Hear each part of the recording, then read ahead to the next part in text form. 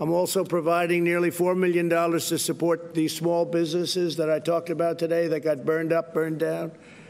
And we're going to be providing over $42 million to support public safety statewide, including direct support for law enforcement and funding for additional prosecutors to punish criminals and resources to provide services to victims of crime. President Trump just a few minutes ago announcing a total of $47 million to help Kenosha and Wisconsin in the wake of the riots there. A lot of businesses were terribly affected by what happened on the streets. A number of them were actually destroyed. Charles Payne from Fox Business joins me now. And, you know, Charles, when you look at $4 million for businesses, it doesn't go that far these days. Presumably some of these businesses also have insurance, but I'm sure that that will be a welcome shot in the arm for them.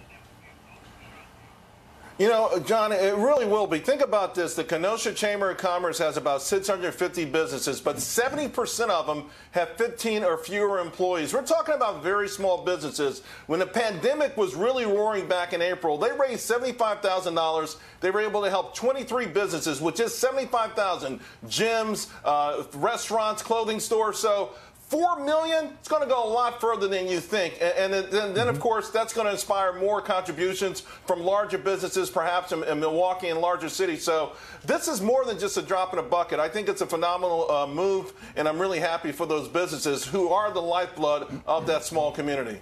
Certainly seemed to be a welcome announcement for them, unlike the following announcement from your hometown, New York City, and Mayor Bill de Blasio. Listen here. Tax the wealthy at a much higher level. And I just feel like this is a lot of cocktail party comfort going on rather than people honestly dealing with this issue. Help me tax the wealthy. Help me redistribute wealth. He's talking about taxing the wealthy, redistributing the wealth. People are already leaving New York City in droves. Just ask people who are trying to buy property in places like Florida and Texas. Charles, what's this going to do to New York City? In that interview, he was also, that was about desegregating New York or keeping black residents there. You know, in 1990, there were 29% of New York City. Now it's down to 24% and dropping even quicker. It's just the wrong prescription for an issue where people just, you know, the idea of the Robin Hood thing, I'll take from the poor and I'll give to the downtrodden, it doesn't play very well. People would prefer if he would remove all the regulations that stop them from improving their lives. You know, I was on earlier today and I talked about a hot dog. To get a hot dog stand in New York, there's a 20-year wait list, unless you want one in Central Park, and then you got to have $1 million. It's just so awful that you can't improve your life yourself in New York City. And I think if they were able to, between the educational system for the kids and would-be entrepreneurs, they wouldn't have to worry about taking from the rich, who, by the way, can easily move out of New York City. President Trump wants to give people more money in their pockets. He is deferring the payroll tax, which should start very soon.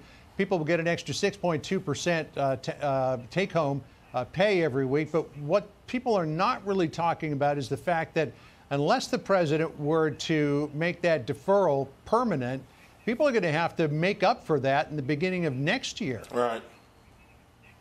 Right. No, I mean, it's a deferment, and you would have to make up for it. And I think it's unlikely it would become permanent, although maybe the employee side wouldn't be bad, certainly in the business side or the owner business side. But this is a shot in the arm. Unfortunately, it's this sort of a measure that's got to happen until Congress gets their act together. It's hard to believe that Congress went on recess. You know, we've got a remarkable rebound going on in this country, but it only happened because of the momentum we had, the ingenuity and hard work of Americans, and the quick action by the federal government and Federal Reserve. Now they're sort of all playing the fiddle and just playing politics. It is really a shame. So President Trump's trying what he can to keep this bridge, this recovery bridge going, but we need more.